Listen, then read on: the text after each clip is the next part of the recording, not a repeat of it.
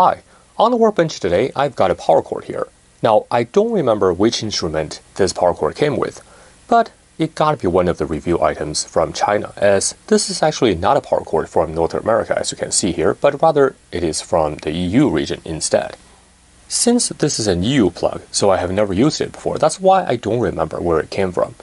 By the way, I was moving things around this morning and found this cord. Now this is what happened. When I move a magnet closer to it, you can see that it's actually attracted to the magnet. So if I just demonstrate here, you can see that. Let me see if I can reproduce it. Yep, you can see the magnet stuck to the wire here.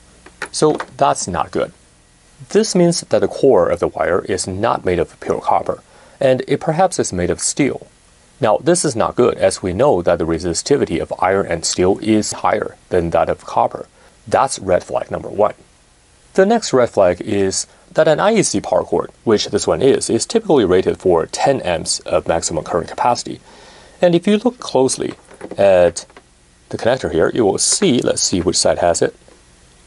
Not sure if you can read this, but it says 10 amps, 250 volts, which is typical rating for these C13 IEC connectors. But if you look at the printing on the sleeve here, you will see that it says 0.75 square millimeters. If indeed that is the area of the conductor used inside, this cable would probably be suited to carry only up to 2 amps if it is made of copper, and the current carrying capability would be much less for the steel core with the same area. Anyway, there's only one way to find out. Let's run some current through and we should be able to get some idea. Now here is the setup. I'm going to short the live and neutral connector on this side using a shorted receptacle, as you can see here, so that I can measure the current through this wire precisely. And let me just plug it in. Now let me actually get rid of the magnet here. And also I'm going to use a clamp meter so that I can show you guys the current going through this power cord here. So let me put the clamp meter in place and let me zero out the reading here. And in the background, I have a current limited power supply, so let me hook it up. The power supply's output currently is disabled. So now we should be able to use a setup to measure the current here. Now, of course, I have a thermal camera on standby, so later on we can use that to take a look at the wire temperature here. So now let's actually take a look at the reference temperature here. So the background, you can see that it's right around 18 degrees. And the emissivity of the wire is different from the background, so you can see some slight temperature difference, but that is normal. Right now the power is off. Alright, now let me enable the power supply output. And you can see we're reading 2 amps here. Now let me wait for a few minutes, as it will take a little bit for the wire to warm up. Alright, it's been running like this for 5 minutes now. Now if I feel the wire, it feels a little bit warm, nothing out of ordinary. So let's take a look at the thermal image. Yeah, you can see that everything is pretty normal here.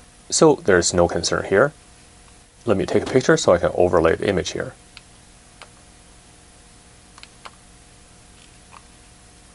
So I would say that at 2 amps, this power cord definitely should be okay. Now let's ramp up the current all the way to 10 amps. So I'm going to adjust the power supply here. And you'll probably see the reading on the clamp meter. Now we're at 10 amps. And again, I'm just going to let it sit here. I'm not going to stop the recording because I think it's going to heat up pretty quickly. Let's actually take a look at the voltage drop here, because I can already see on my power supply it is showing at roughly 5 volts. Of course, we do have pretty long wire coming in, so that is not going to be accurate. But let's take a look at the voltage reading across the 2 prongs here. And we're showing 4.6 volts. So that's actually quite significant, which means we're dissipating about roughly 46 watts just in the wiring alone. And now let's take a look at the temperature here. I can already feel these are getting really, really warm here. So let's see what the temperature is. Oh my goodness, it's already 50 degrees. Let's take a picture here. And it's still rising.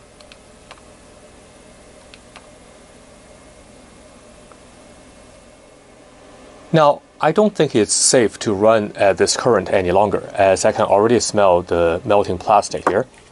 So let me turn it off. Yeah, and the wire is very, very warm now. And just for comparison, here I have a cord that is genuine, and you can see here, the length of this cord is roughly the same as the cord we're testing before. So let me actually put this short connector here.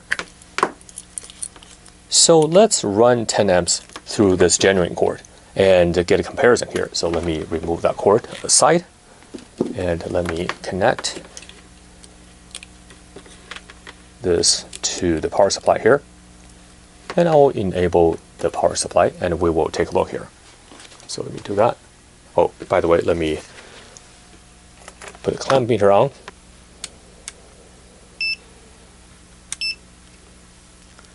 Let me zero it out. And let me enable the power supply. And I'll let it run for a few minutes.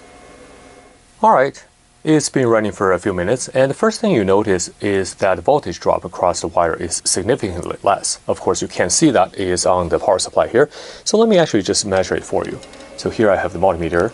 So you can see the voltage across these two prongs is only at roughly 1 volt, which is significantly less than the 5 volts we measured with the other power cord. So the power dissipation across this wire is going to be much less. And if I feel the wire, they feel a little bit warm, but there's nothing to be concerned about. So let's take a look at the actual temperature here.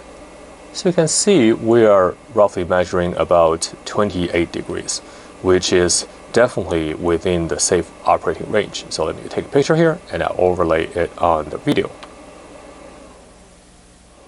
So this genuine power cord definitely runs a lot cooler. Alright, let me bring back the questionable one. So there's one thing left for us to do. I want to cut it open and see what is inside here. So let me do that. And let me see if I have a knife somewhere. Hold on. Alright, back. Here's what we got. You can see that first thing first is, I'm not sure what the material they use for the sleeve, but it's very, very weak. So I can just simply pull it. And actually it's a little bit crumbly too. I'm not sure if it's because it was heated before, but anyway, that is not the standard material. I think this is just some kind of a plastic. So that aside, you can see here are the wires. Now these are really, really thin, and if I just do a quick measurement, obviously these are multi-stranded. I can't measure it reliably, but we can get a sense here. So let's see here, we have 0, and I'm just not gonna pinch it. So it's like roughly 0.5 millimeter. So give that, yeah, the rating for the 0.73 or 0.75, that's probably accurate. That said, the wire looks copper, but it's not. So let's prove it. You can see here. It's attracted through the magnet. Let's do it again. You can see definitely. And this one is even more pronounced.